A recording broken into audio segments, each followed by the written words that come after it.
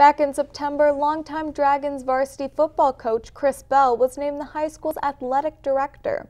Throughout the 2016 season, Bell served as AD and head coach, but it was just a matter of time before he would name his replacement.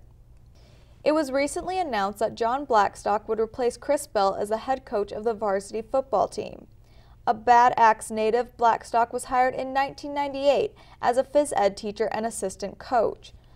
For 19 years, he coached varsity defensive backs and coordinated special teams. In January, he was appointed varsity head coach to allow former head coach Chris Bell to focus on his duties as athletic director.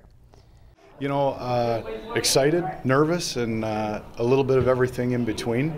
But you know, that nervousness has really turned to excitement now. The Dragons finished the 2016 season with a 5-4 record to make the playoffs, only to lose to Romeo in the first round. Although the team is losing a lot of graduating seniors, he told us members of the 2017 squad have been lifting weights since Thanksgiving, and coaches are already prepping for the 2017 season.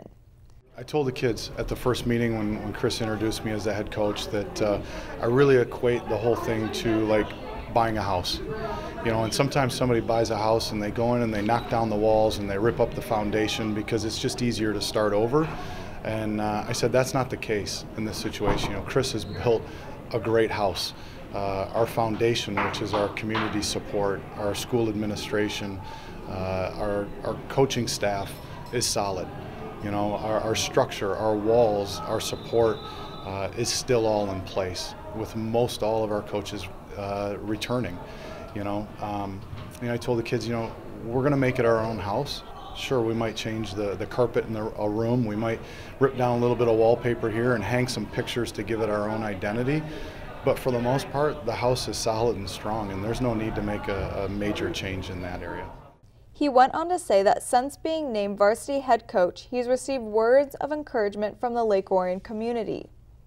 Thanks for the support. I've been humbled by the outpouring of well wishes and support, and of phone calls and text messages and emails from the community, from the district, people that work in the district, from former players, from the current players.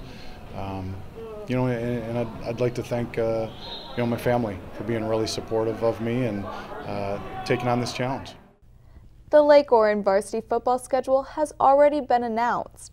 The Dragons kick off the season on Thursday, August 24th, when they travel to Chippewa Valley, then host their home opener on Thursday, August 31st against Rochester Adams, the first of 4 home games in a row leading up to the homecoming game against Southfield A&T on September 22nd.